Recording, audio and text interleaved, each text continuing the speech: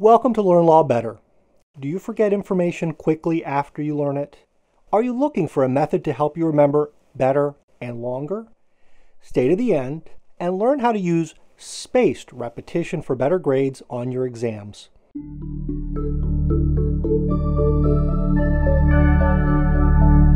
Hi, this is Bo Baez, and today I want to talk to you about the spacing effect, which is a scientifically documented phenomenon where people learn better when they learn material over time. The opposite of spaced presentation is massed presentation, which we call cramming. Many students will wait till a week or two before the exam to really begin studying and then spend the night before the exam reading the material over and over again. Though cramming does work up to a point, study after study confirms that students who use spaced repetition outperform those that cram. By the way, if you cram the night before an exam, you might want to watch my episode, 10 Exam Day Tips. In legal education, spaced learning is more important than it was in college because of the bar exam.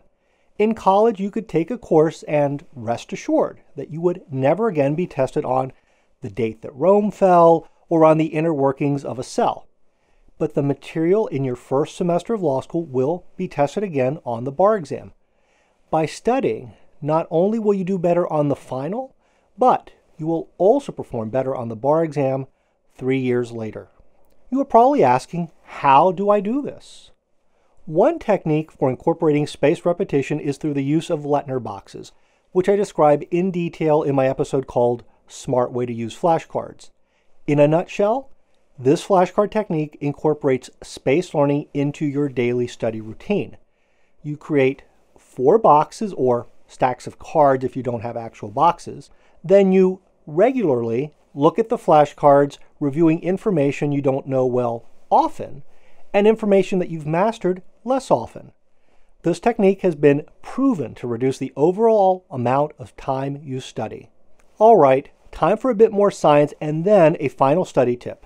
In 1885, German psychologist Julius Ebbinghaus published his work called On Memory.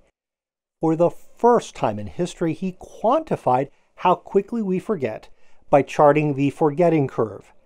The most drastic forgetting occurs within the first hour and then begins to level off after one day. The good news is that you can benefit from Ebbinghaus's breakthrough study. Given the rapid decline in our memory, the optimal time to review information is within the first 24 hours of first learning it.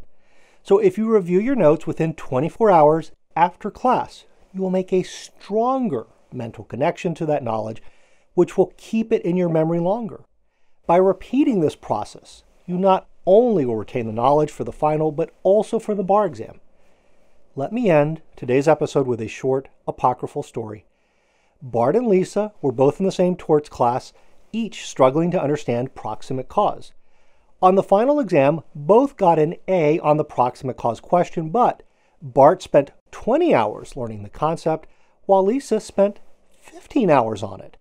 Lisa was able to accomplish this by starting earlier in the semester using spaced repetition, while Bart waited till 2 weeks before the final and then he crammed. 3 years later, Lisa quickly picked up proximate cause while Bart spent hours relearning it.